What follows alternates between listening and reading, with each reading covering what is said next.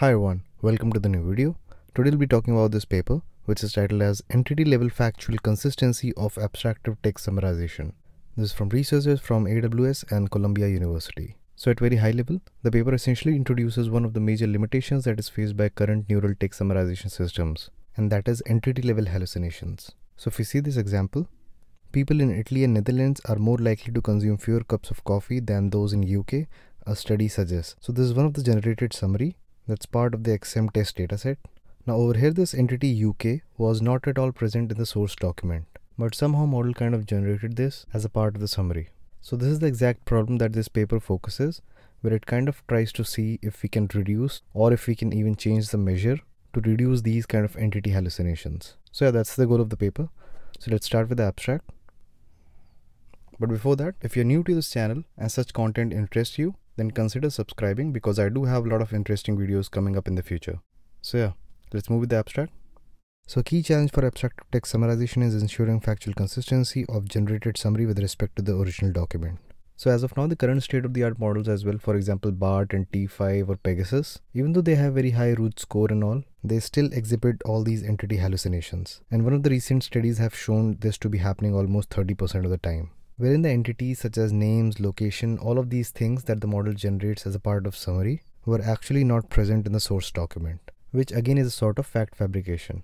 So yeah, in this paper, authors propose a new metric to kind of quantify this entity level factual consistency in the generated summaries, because Rouge essentially is not typically designed for doing that, as it is just the n-gram overlap between the generated and the actual summary. So introduction of new matrix is one of the contributions of this paper. And apart from this, authors also propose two training mechanisms that try to address this issue. So let's move further and see the metric and the algorithms in detail.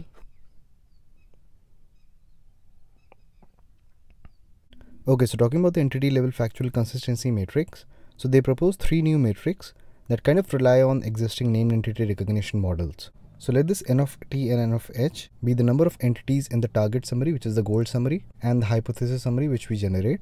So the intersection between both these sets will kind of denote the number of entities that we have in the generated summary that are also there present in the source document. So now there could be a case of multi-word entities, let's say name of a person or place. So in those scenarios, as long as any n-gram of the entity matches the ground truth entities, they treat this to be a hit, and that will be considered as a part of intersection. So for example, if let's say Obama was something that the model generated and the ground truth had the entire word, which is Barack Obama, in such scenarios, these entities would be considered as a part of intersection. But again, this has its own limitations, because let's say if Obama was there in the ground truth summary and Barack Obama is something that your model generated, since there is an intersection of unigrams, you'll be considering this as a part of intersection set. But generating this extra word Barack is still kind of incorrect, because we don't know if the source document was talking about Barack Obama or Michelle Obama or something else. Okay. So while doing this stuff, they don't actually consider stop words, and they also do all these matchings in a case insensitive manner. So yeah.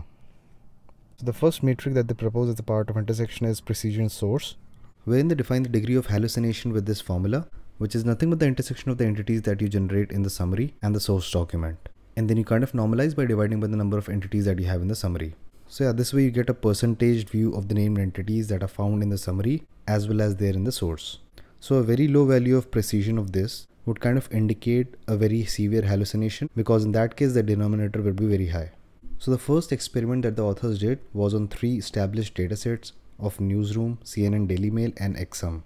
So they found that for all 3 datasets, if you consider ground truth summary and the source document, the precision percentage was somewhere around 90% for Newsroom, which means almost 10% of the data in training, validation as well as in test was already hallucinated.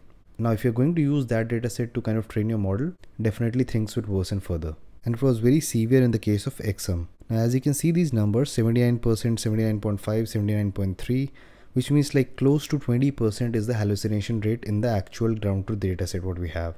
So considering these numbers, they hypothesized like because of the dataset that we have is already kind of hallucinated, that could be one of the reasons that the model is also learning that pattern. Hence they came up with a technique that they call as entity-based data filtering, under which the strategy is to kind of clean the dataset so that you can have at least high precision for the ground truth data that we have. So for this, they apply the species NER model on the gold summary to identify all the named entities that I have. So if any of the entities do not actually occur in the source document, that sentence in which that extra entity occurs in the ground truth summary is kind of discarded. Now in the cases where you just have single sentence as a summary, and if that has one of the entities that is not occurring in the source document, then they entirely remove this document summary pair from the dataset. So this way they kind of ensured that the dataset, at least what we have, which we'll be using to train our summarization models, should have this entity precision value of 1. Okay. So if we see this table too, so originally the dataset for train, validation and test had these number of examples. After doing the filtering, they reduced to almost these. So as you can see, like roughly 10% of the data is removed. Now if you see this XSUM, these are the total number of documents that you have in the original dataset under train, validation and test split. Now after doing the filtration, this is the number that we have, which is a lot. If you see, like almost 70,000 samples were hallucinated. So definitely the model is going to learn those patterns and like it is destined to hallucinate. So it looks like this method made sense. So when they evaluated this for original and filtering, if we see these two tables, we'll see to what classification and this method is. So for XSUM, if we just notice, the earlier precision was 93.9 and after doing the filtering, the model had the precision of 98.2, which means it was just hallucinating 2% of the times. And similarly for the micro precision. So yeah, this method seems to work. Moving forward. Okay, so the other two metrics that they define is precision and recall with respect to target. The earlier one was with respect to the source document. So again, the formula goes same, which is the intersection of entities between the ground truth summary and the one that you have generated, divided by the total number of entities that you have generated as a part of summary, which essentially is nothing but how many of the entities that you have generated is also a part of the ground truth summary. And similarly for recall, you divide by the number of entities in the original summary. So again, here the intuition is to find out the number of entities that are there as a part of ground truth summary, which are not there in the generated summary. So that way you get a precision recall, and to get one holistic metric, they define this F1 score. So yeah, these were the three metrics that they define. Now talking about one of the methods that they introduced to improve this entity hallucination is that they define a multitask loss, which is based on identifying summary-worthy named entities in the source document. So the summary-worthy named entities are nothing but the entities that are there in the source document are also present in the ground truth summary. So the flow goes like this. So they use BART for training all of these things. So I do have a detailed video on BART on this channel. I'll put that in the I button. Make sure to check that out. So it's a typical sequence model. Let's say this is the encoder and this is our decoder. So this is where the lexical units enter, and here you get the thought representation, and then you do a language modeling objective. Like the previous token goes as an input to the next token. So this again is kind of derived based on teacher forcing ratio. So I think you already know how this thing works. So yeah, now majorly talking about what summary worthy sentence, how this goes is. So let's say this is our source document, and these red colored patches are nothing but the named entities. And let's say this is our ground truth summary, and these are the entities that the model reproduced. And let's say this is corresponding to the first two entities that we had in the source document. So originally we'll be just having one loss, which is the likelihood loss based on the decoder while it's trying to make the prediction. Let's call it as L1. Now they're trying to introduce another loss at the encoder end. Let's call it as L2. Now this L2 loss is derived based on the notion if the encoder is correctly able to predict the summary worthy entities or not. So they tag all the words in the source document with the BIO scheme. B for beginning, I for intermediate, O for others or outside. So let's say if 10 words were there in the source document, let's correspond to these 10 dashes. The first one is O because it's not a part of entity, it's a normal word. Let's say this is the entity that is supposed to be a summary worthy entity. So you give B because it's the beginning. Then I because this has to be a part of this. So this way you kind of combine some compound words. And let's say this again is one of the entities, but it's not a summary worthy entity because it is not present in the ground truth summary. So you give O and O for this. So this way you kind of tag every word in the source document, and at the encoder end, you calculate this loss for every time step. So the higher the loss in this case would mean you are not able to correctly identify these special tags, and hence that will have a high L2 loss. But we want this loss to be really less.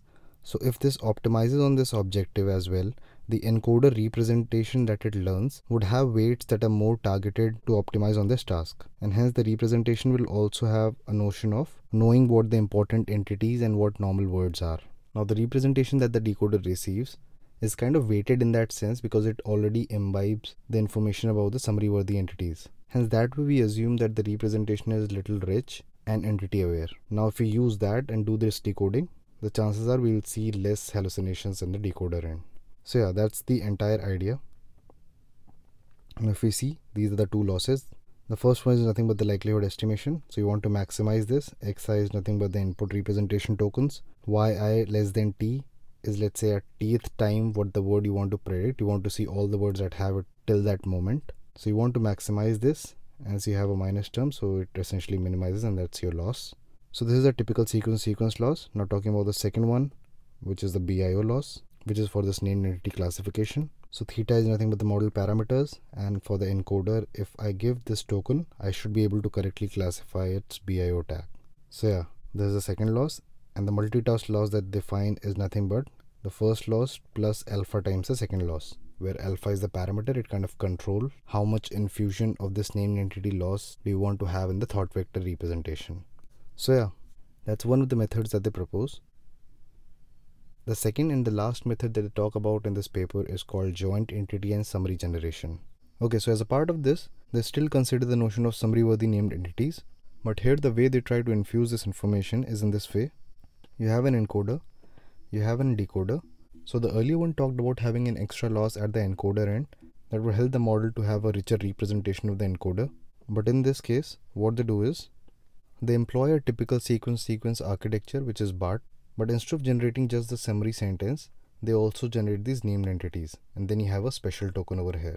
So think of the source document that goes over here, let's say K words. At the decoder, you not only generate the summary words, but also these summary worthy named entities. Let's say 3 were there, and then you have a special token followed by the entire sequence of the summary. So this way at T8 time step, let's say if I were to generate this word of summary, due to self-attention, it would attend to all the words that it has produced in the past, as well as these named entities. So that way we assume it will make a thoughtful decision and not generate extra entities, resulting in reduced hallucinations. So yeah, that's the idea. Now if we see the experiments and results, so for exam we have already seen this original filtering. Now if you apply classification, which is the named entity loss, along with this filtering thing, these are the numbers that we see. So there is a little increase in precision over here. Now for precision, target and recall, you can see there again is a bit of an increase, which means that extra loss is kind of working in our favor, and we are able to learn richer representation of the encoder. Whereas the last method, where they append this named entities with the special token followed by summary sentence, is not surpassing any of these results, is still equivalent to the earlier one. But if we see the other datasets, we can see like there is an improvement that's happening over the earlier methods, and similarly for this one. So yeah, that's pretty good. Okay, I think we are now done with the paper. So yeah, it was a pretty interesting read, and since the paper essentially focused on just handling entity level hallucinations, I found a couple of papers that talk about the relations around those entities and kind of verifying those things. So I'll try to go through those papers in the future videos. So yeah, having said that, if you like such content, make sure to hit that like button and subscribe to the channel. Also share it across with your friends to whosoever is interested in such content. I'll meet you in the next one. Bye bye and take care.